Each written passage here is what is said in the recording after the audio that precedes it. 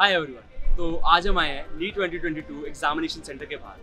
तो आज हम उन एस्पिरेंट से बात करने वाले हैं जो अभी नीट एग्जामिनेशन दे के बाहर आएंगे और हम उनसे रिव्यू लेंगे कि इस साल का नीट एग्जामिनेशन कैसा था, क्या वो पिछले कुछ ईयर से टफर था या थोड़ा ईजियर था, और उनको कौन से पार्ट ज़्यादा ईजियर या ज़्यादा टफ लगे।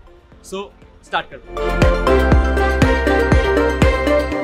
फिजिक्स क्वेश्चन लाइक लेंदी था थोड़ा सा, एज पर मेरे रिव्यू से वो मतलब लेंदी था थोड़ा सा। तो और फिजिक्स मतलब बायोलॉजी और केमिस्ट्री मतलब मॉडरेट था सारा कुछ। ओके, ओवरऑल कैसा रिव्यू था? ओवरऑल फिजिक्स ही टफ था थोड़ा सा। फिजिक्स आता नहीं। हाँ, थैंक यू।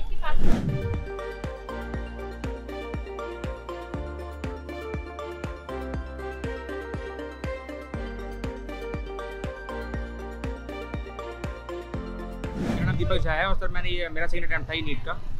और सर इसमें ना मेरा सर मतलब जो बायो थी वो काफ़ी नॉर्मल थी, और सर केमिस्ट्री थोड़ी सी जो थी वो थोड़ी सी अच्छी लग रही थी। उसमें क्वेश्चन थे वो थोड़े बाहर के थे, मतलब ऐसे थे कि मतलब टाइम टेकिंग क्वेश्चन थे, लेंथी क्वेश्चन थे केमिस्ट्री के अंदर। फिजिक्स वाली ईजी थी, बायो जो था वो काफ़ी ईजी था। और जो एक्सपेक्टेशन मेरी है वो अराउंड 580-590 के आसपास। My name is Anushka Jindal और मेरा अटेम्प्ट सेकंड था और पेपर तो बहुत इजी आया था, लेकिन लेंदी बहुत था और ज़्यादातर मेरा पेपर सही गया है और मेरे expected marks approx around 500 to 600 की लाइन में आ ही जाएंगे। My name is Poonam Sharma and paper बहुत अच्छा था, इजी था। अगर सब कुछ प्रैक्टिस किया था ओवरऑल एनसीईआरटी से ही था, एनसीईआरटी का कुछ भी बाहर से नहीं। और आपके मार्क्स एक्सपेक्टेशन है कुछ? हाँ जी, मार्क्स पासिंग हो जाएगा, मतलब इतना अच्छा था एग्जाम। ओके।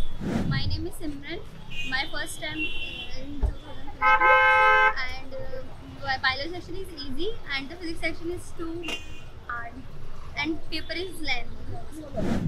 मेरा ये थर्ड अटेम्प्ट है नीट का और पेपर ऑलमोस्ट मॉडरेट।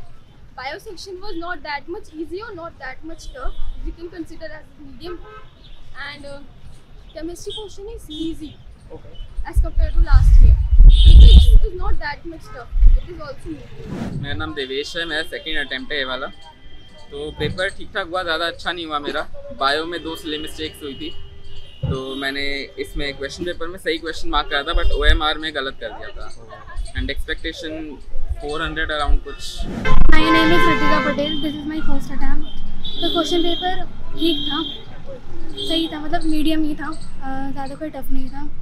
बायो में भी सही था, केमिस्ट्री एंड फिजिक्स इजी था एज कंपेरिजन टू जैसे आकाश में लिया जाता है उसके अकॉर्डिंग से। Hello, my name is Anshika Pandey. This was my second attempt of NEET UG 2022. My exam was okay, not very much, not very good, not very too bad. Physics was too tough for me because I didn't get time to prepare for that very much. Bio was okay, good, and chemistry was okay, and physics was tough. There was a shortage of time for me because of the 200 question thing. I spent a lot of time in choosing the options and eliminating the things. That's why but it's okay. 3 hours 20 minutes was sufficient, but for me I think I was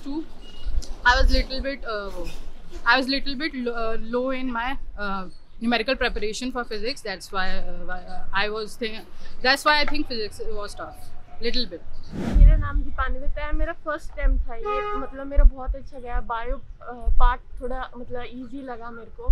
physics chemistry में मतलब थोड़ा मेरे को difficulty आई क्योंकि मैंने इतनी preparation नहीं करी। कोई एक्सपेक्टेशन है कि क्या मार्क्स आ सकता है? मतलब 330-40 अराउंड।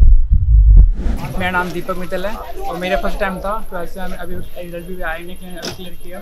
वो एग्ज़ाम मेरा तो खाली प्रेप इतनी अच्छी थी नहीं, बट मैंने जो मेरे को आया जैसे मैंने कर दिया। फिजिक्स थोड़ी सी टफ थी, मैं कहता हूँ। बायो में ठीक लगी, बस यही था। और केमिस्ट्री भी ठीक ठाक थी।